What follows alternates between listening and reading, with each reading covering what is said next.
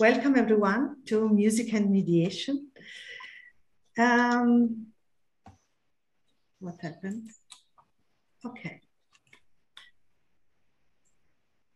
In the next hour or so, more or less, I will be speaking of the correlations between music and mediation and trying to argue that mediation is music.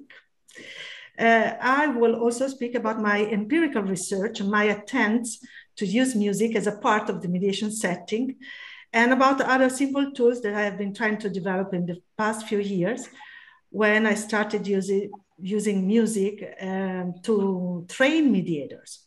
So I developed a series of tools, a series of techniques to help mediators in their trainings, but the use of music in the mediation setting is a whole other history. I like this quote from Frank Zappa because music is the best, at least it is for me, right?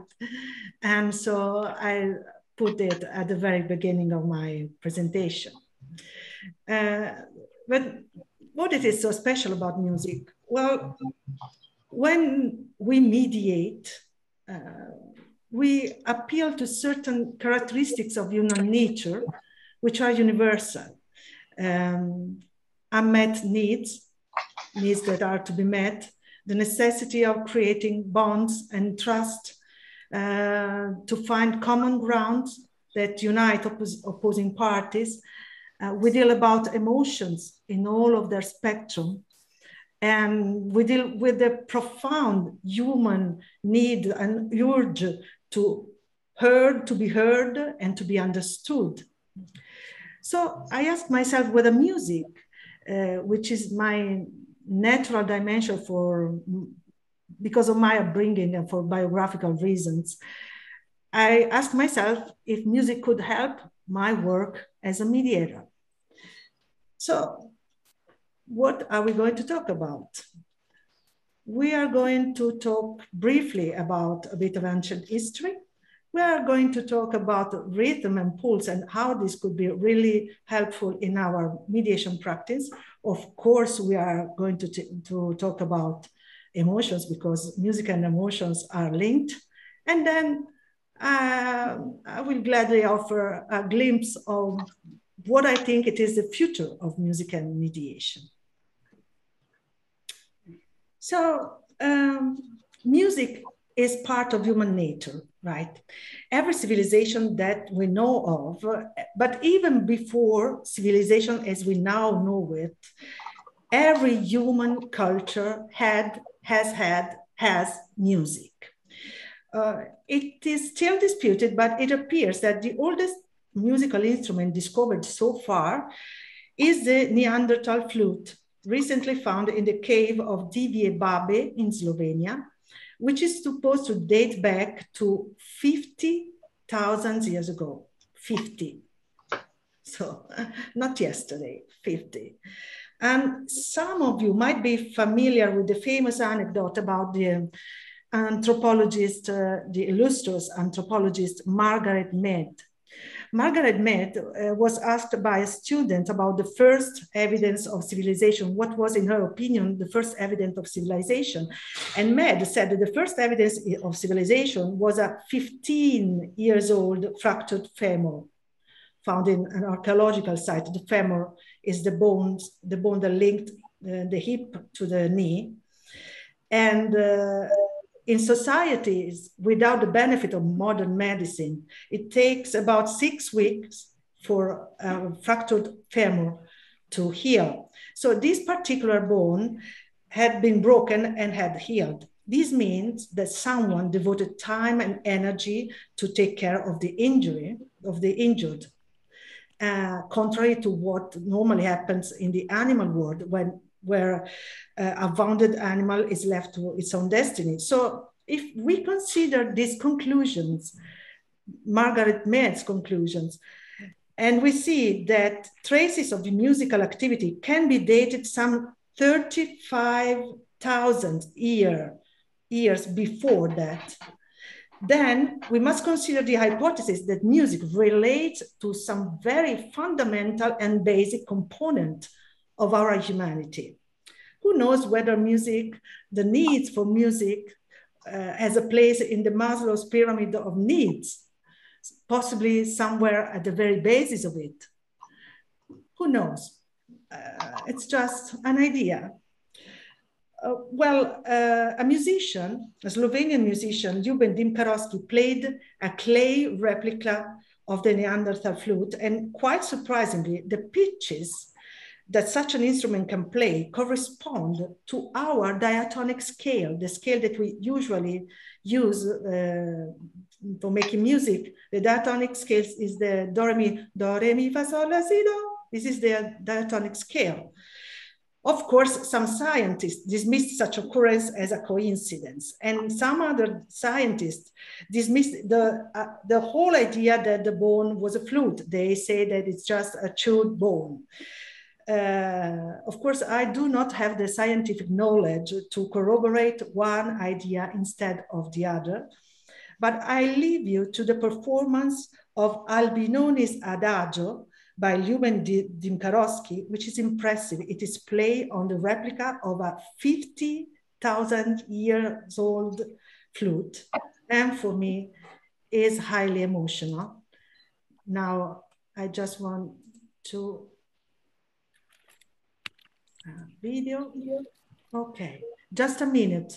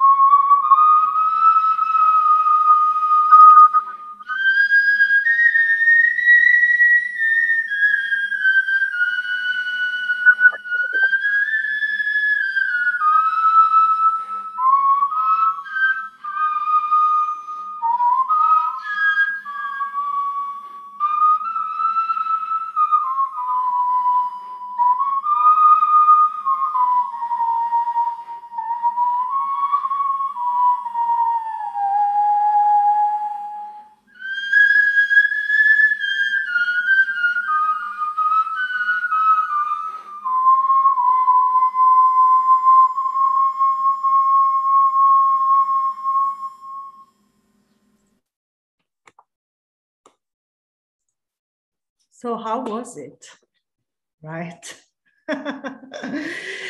When we mediate, we really try to appeal to our true nature, our desire to live in peace, to solve problems, to our compassionate nature, to something that is very fundamental in our human nature.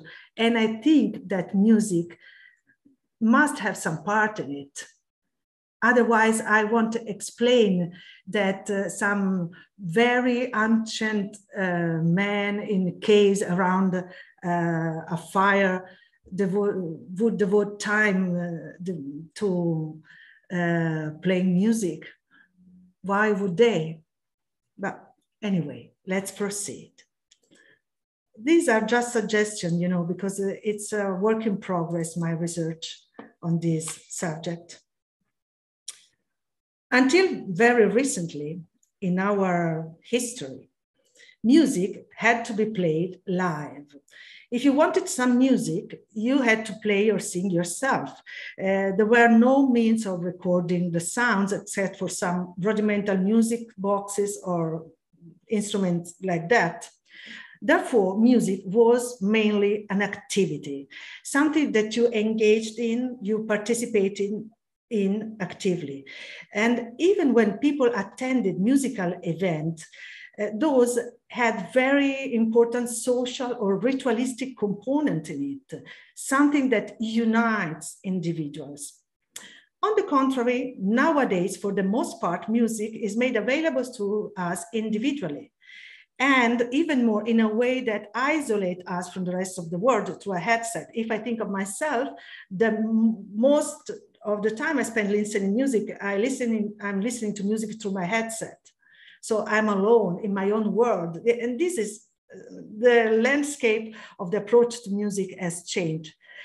This is also something that I have experienced firsthand in my trainings, music and mediation. I noticed that people of a certain age are generally more comfortable when I ask them to engage in some kind of musical activity or exercise involving music.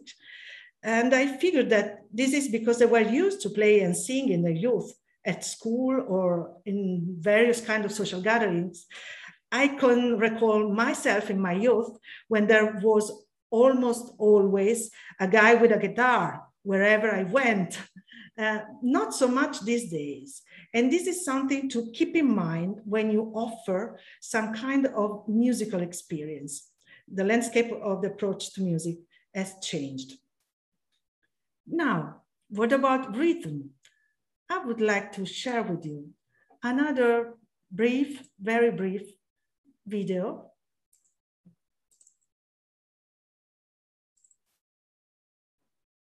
Okay.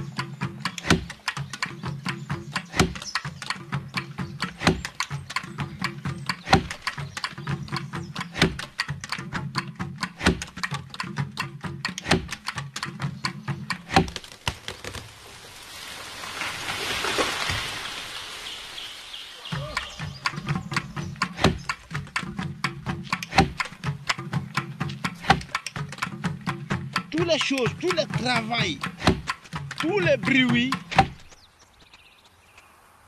c'est des rythmes. All right. Everything is rhythm, and rhythm is everywhere, right? You know, when we hear a distant beat, we are led to follow it. It's our instinct. Now you're following this one. Can you hear that? Even if you don't want to, it's our instinct. So here we are. Sorry. We as mediator need to make the parties focus on the future. We need to make the parties move forward because sometimes they're stuck in their conflict in the past. But you know what? Rhythm, the pulse, can never get stuck and it never goes backwards.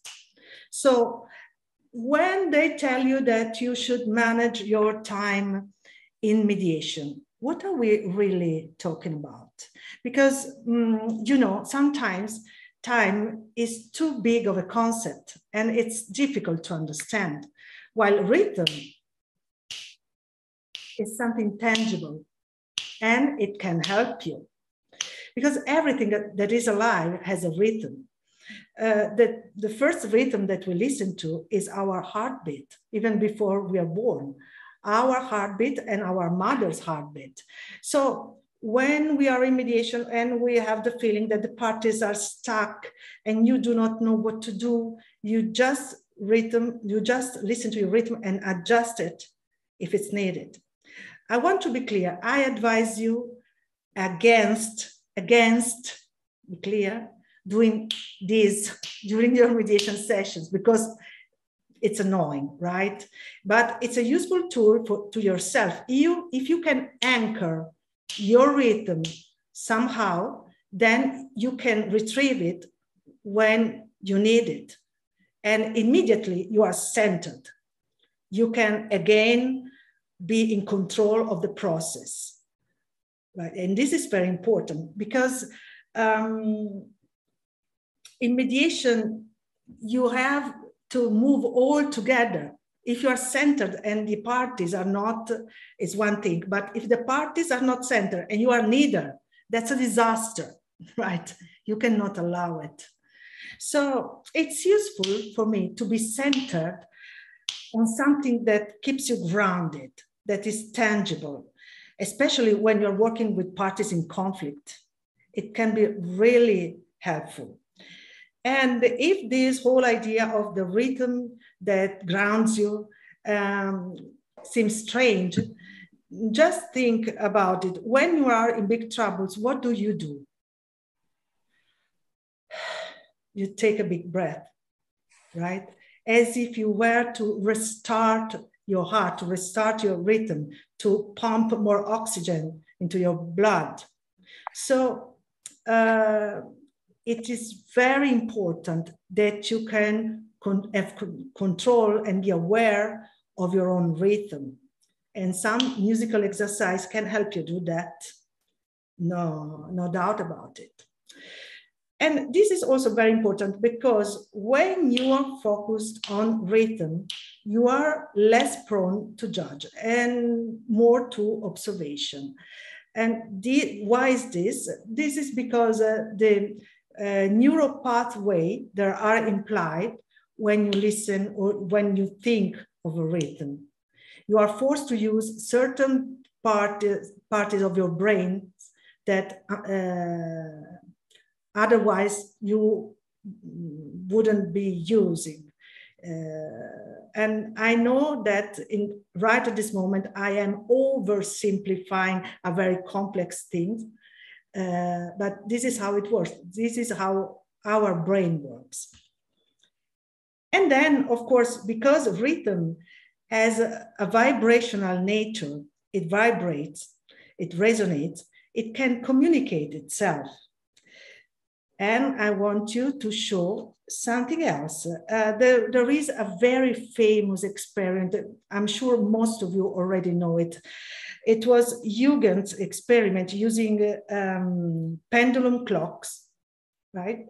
Due to the clocks transferring energy to each other via a coupling bar in the form of mechanical vibration, Huygens achieved the synchronization of the clocks. I found a different version of this experiment with metronomes, and I want to show you that. It's amazing. Wait, okay. Look.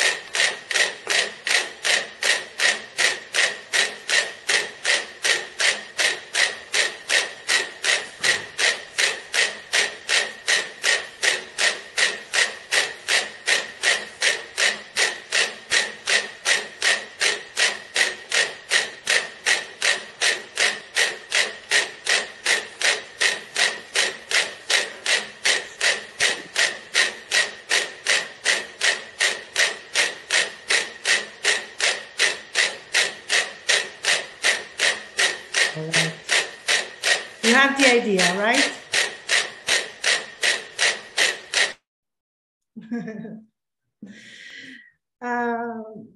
I always think of this experiment when I deal with some party in mediation who are tenacious in their conflict.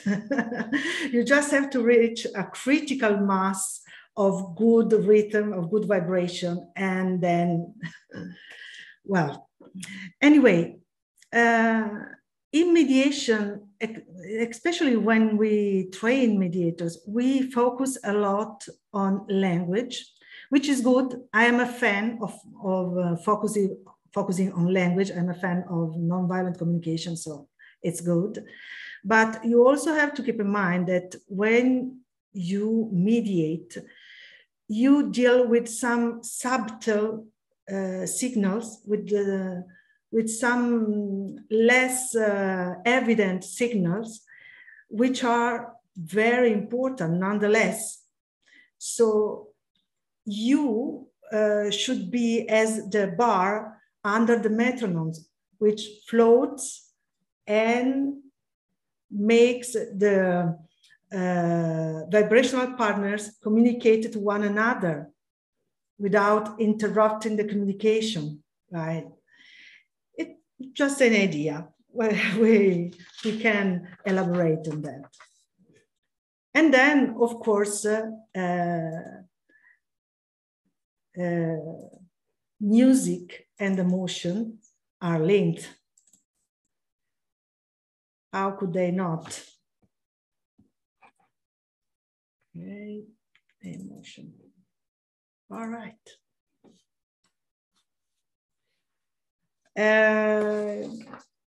You know, in agogics, meaning the rhythm of music, the classical music is expressed in Italian, allegro, lento, veloce. Here in the picture, you have andante grazioso, which is going with grace or moving with grace, moving with ease. Of course, it reflects the mood, it reflects emotions. My mentor, Isabella Buzzi, once said that emotions are the soundtrack of mediation.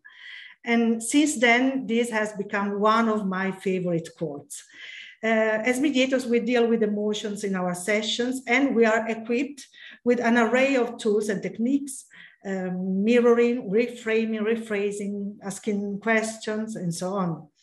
Music is certainly linked to emotions. And my question is whether music could become part of the mediation setting, and if so, how?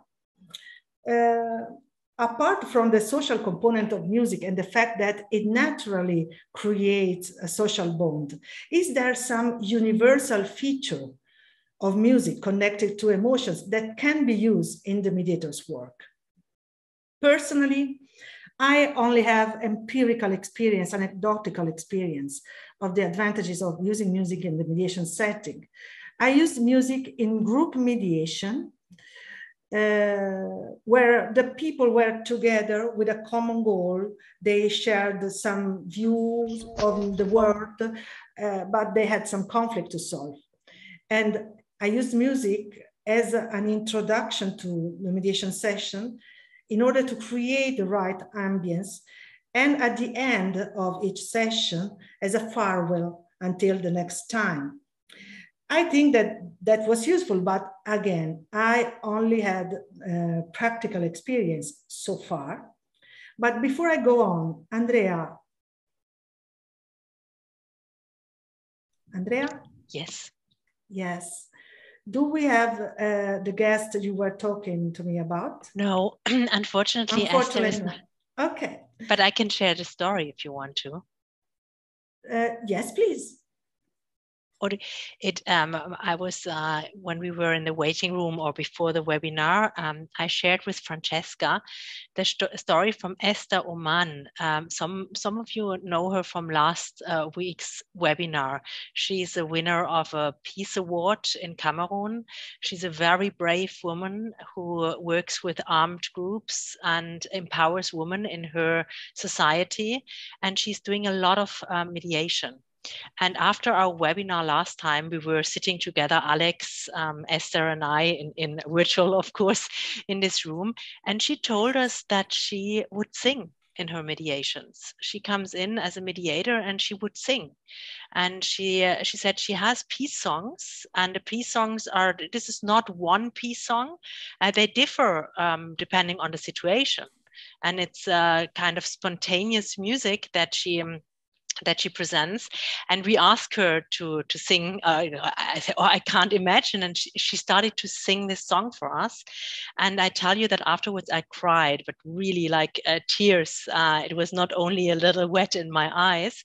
It touched me so much. It was just the energy. I mean, she's like an extraordinary woman anyways, with a huge aura, but when she sang, you could feel it, even in a room like that. And I could totally imagine how this would be in a mediation, and how this could also create an atmosphere of openness. Yes, and in a sense, this is what we were trying to do at the very beginning of this webinar, when you put a song on, to create the right atmosphere, right? To create that sense of openness. Yeah, and after that, you will tell us if it worked. So, as I said, I only had an empirical experience so far until I found a study. And this is the study, a research about Alan S. Coven and others, published in 2012. What music makes us feel? At least 13 dimensions, organized subjective experiences associated with music across different cultures, published on the journal Proceedings of National Academy of Science in the US. So this paper answers to two fundamental questions. Do our subjective experiences when listening to music show evidence of universality? And if so, what is the nature of these experiences? Because music is said to be the language of the soul, seemingly capable of expressing what words cannot. But is this language really universal? For this research, more than 2,500 people were involved. There were 1,591 participants from the US and 1,258 Chinese participants who listened to more than 2,000 music samples.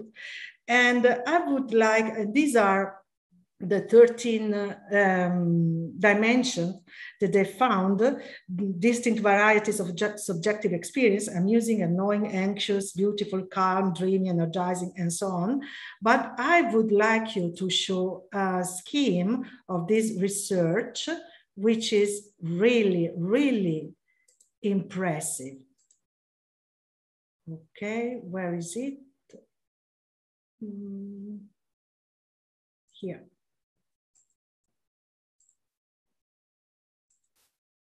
Okay.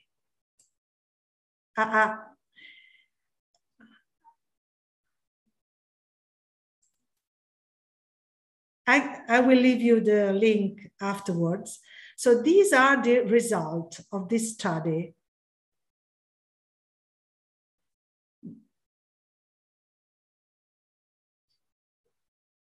Those are the samples. Stop. Okay, but there's one thing in particular that I want to notice. So these that you can see on your screen are all ratings. And then look at the USA participant and then the Chinese participant. Look at this graphic here, up right, USA, China, as you can see, there is almost no difference, which is incredible. Of course, this study is only the beginning. The study is limited to 2 cultures. We are waiting for further study to investigate other culture. And there are many limits to this study, but still, it might be too soon for us as mediator to venture in this unknown territory, to use music as a granular tool in mediation, but this possibility might be not too far ahead. And I'm excited about it. You know, in the study, they say that, for instance, if I'm from Italy, if I listen to a raga from Hindustan, I might not perceive the nuances, but I perceive the general meaning of the music. So the native would perceive more granularity than me, but there is still some suggestions that it could be really a universal language. But we are still in the early stages because this study is from 2020, and we'll see. And then I'd like to offer a glimpse on the future of music and mediation. Okay. Which involves neuroscience and quantum physics. So I'm not a quantum physicist, so please allow me some indulgence on this. But anyway, for this part of the webinar, I will be largely referring to John W. Cooley's seminal work, Music, Mediation, and Superstrings. You know, we can all agree that music is a good metaphor for mediation. And even in our everyday language, we use sentences like to create harmony, to investigate discord, to be in tune, to be out of tune. And I'm not a native English speaker. I'm sure that you can come up with more of these examples. But we commonly use music as a metaphor. Cooley does that too, uses music as a metaphor for mediation, and he says, and I'm quoting him, whether or not you ultimately agree with the thesis of his article, that mediation is music, perhaps you will be able to accept that music serves as a useful metaphor to describe mediation and to acquire insight into the mediation process and the role of the mediator. Then Cooley compares music and mediation, finding a high degree of similarity, which I have roughly and with lots of inaccuracy summarized here.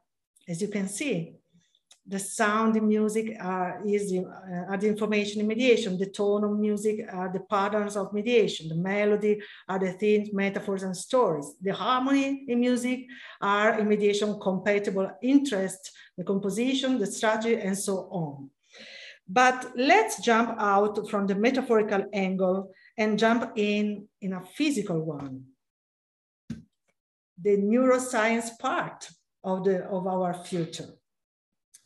So music, or more accurately, playing music, is the only known activity so far that engages both hemispheres of our brain, both at the same level of activity.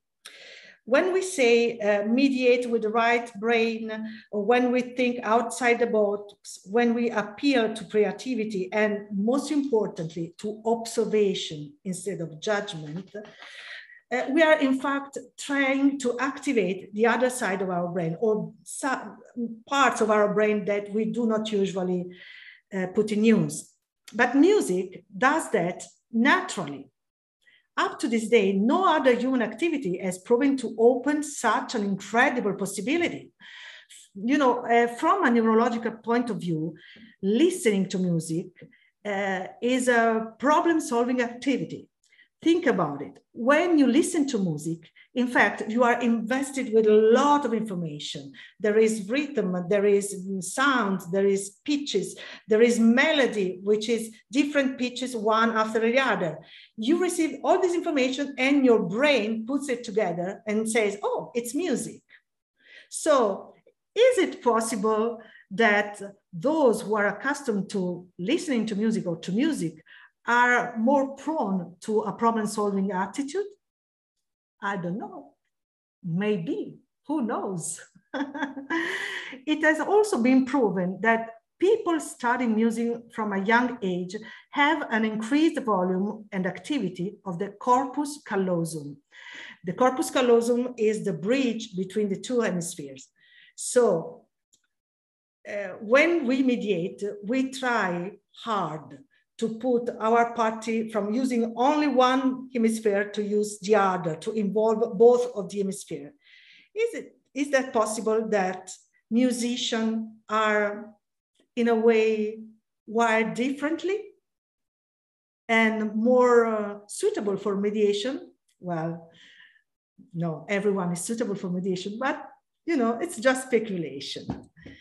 And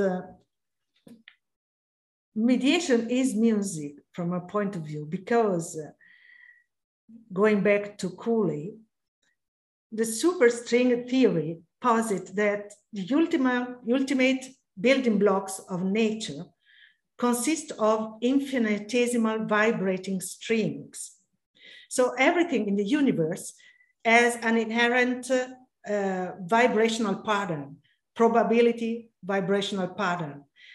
This leads us to conclude that while music has always been used as a metaphor for describing everything that exists, think about it, from the music of the spheres to the gods that sang the universe into existence. Music, given our limited human senses, could be more than just a metaphor, could be the closest description we could ever achieve of the description of what it is, of everything that exists.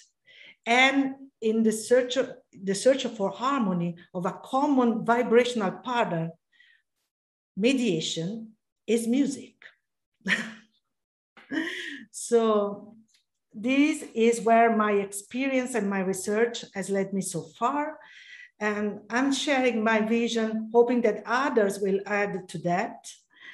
And this is not a conclusion for me, but just the beginning. And here is some reading list, some multimedia list, and really, grazie di cuore, which means an heartfelt thank you to all of you, and especially to International Mediaton Campus for this opportunity. Grazie mille, Francesca. Grazie mille. It was so interesting. Do you have, I'm sure there is a lot of question, discussions. I already saw a comment in the chat, Emanuela. You said a mediator as an orchestra director, right? Yes. Is that the picture? So do you have any questions, any comments to Francesca? Let's open the floor for that.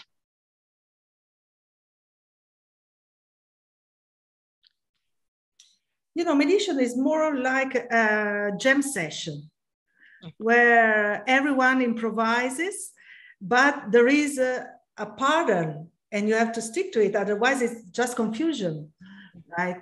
And the mediator makes sure that everyone improvises within a given pattern, scheme, process. Britta. Thank you very much. This was incredible. Really, thank you. I wanted to ask you, I missed it, obviously. We played or Andrea played a song beforehand. Is that what you do in the beginning of your mediation sessions, that you play some music? Or don't you do that at all? You just feel the music in your heart and you try and make the parties feel that rhythm as well? Precisely, yes. I do it for myself because I would need to know the parties in advance and to know them very well.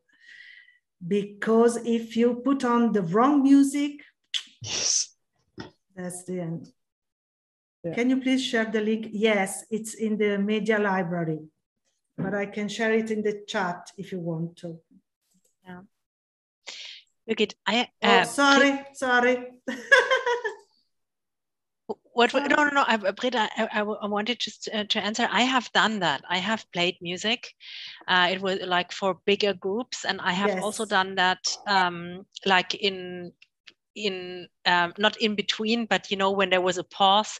And I have also it was an inspiration of one of my German colleagues. Actually, he's doing that, and he's also doing that in seminars. And it was my own experience when I came to his seminar. It was about the technique of doubling, and I wanted to know more. And we came into the room, and there was this music, and I had the feeling that the dynamic changed so much between the participants, and also you left everything that you experienced before, you know, the rush and running in there, and so it just felt apart, and you were kind of empty in a way, but in a positive way. And so it was my own experience. It was not a mediation, but a seminar. So I used it, and I'm trying to use kind of neutral music that is not heavy metal or that doesn't have words that could offend someone, but just to relax, more relaxing music. Not always, but I have done that. Yeah. And this is also only listening to music. Imagine if you involve the parties with some kind of musical activities. It's mind-blowing, really. You know what I was participating in a project because in my former career, I was working for a university that taught music. It was also about popular music, and we had a project going on, and that was for leadership training, and it made the leaders playing in a band.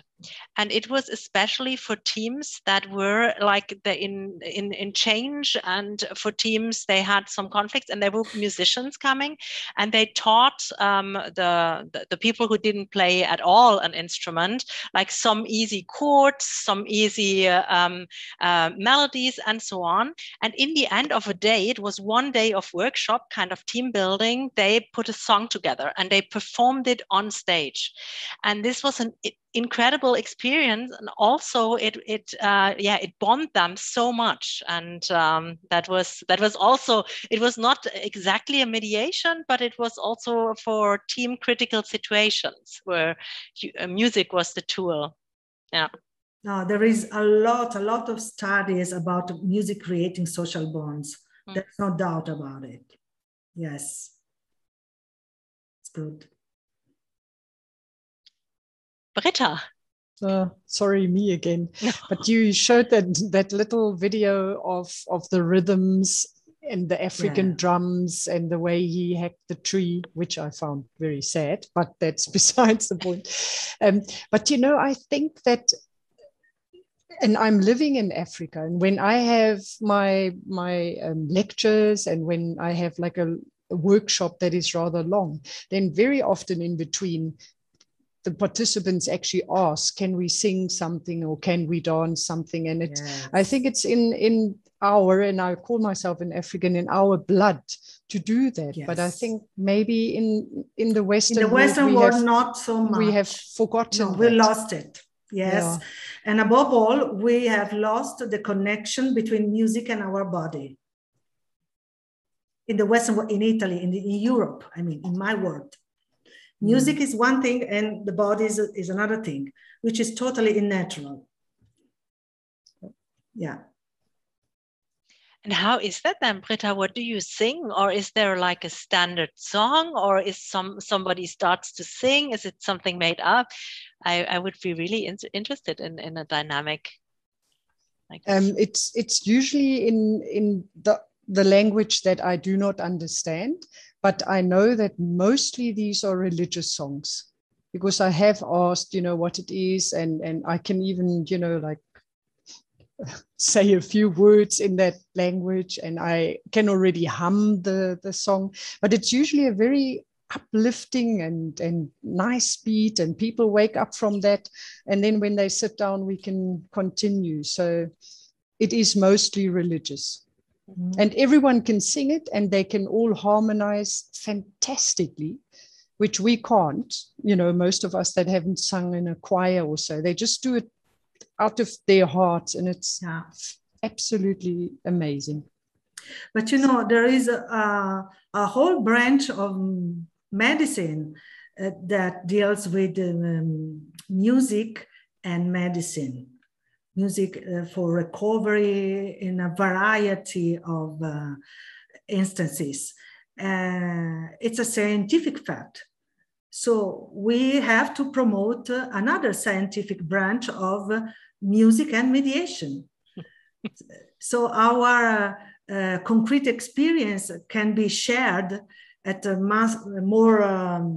can be disseminated, right? Do you have more comments, questions, stories to tell? Maybe you have a story, an experience about conflict and mediation, yourself experience music in a difficult situation.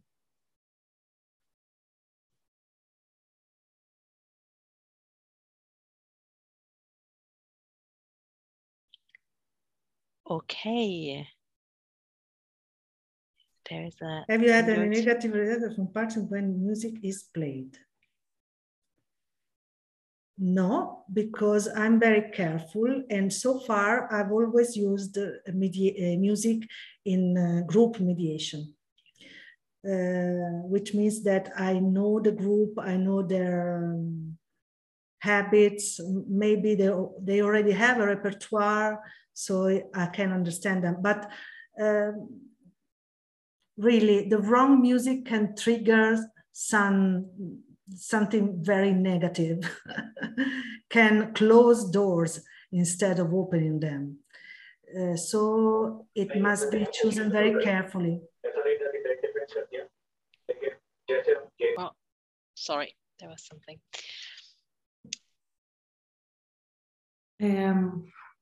I thank you so much. I really enjoyed it. Thank you, Anat. I'm actually an amateur musician who I dedicate about 14 hours of my month to music in a group that actually performs a cappella group, and I've also had a jazz group, etc. So I really it resonates with me, and I would be very curious to kind of see where your research takes you. Help me. I think one thing that comes from jazz, and I think there's been some work about jazz and negotiation, etc., is really form.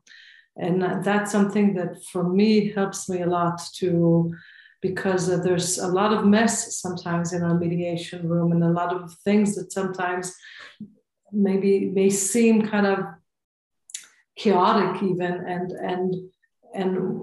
that also happens in jazz, but actually there's a form in jazz and beauty, and yeah, of course, and I think for me, from my experience, sometimes it helps me to recenter myself and the process to go back to the form. Okay, so this is what we're doing here, and that also applies to small mediations, but also to large group mediations that are even messier.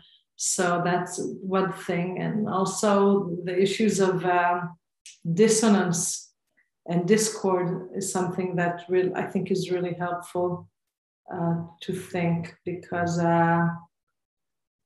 you know, someone else may call it subtext, but you can hear it also as discord or dissonance. So thank you so much. Thanks to you.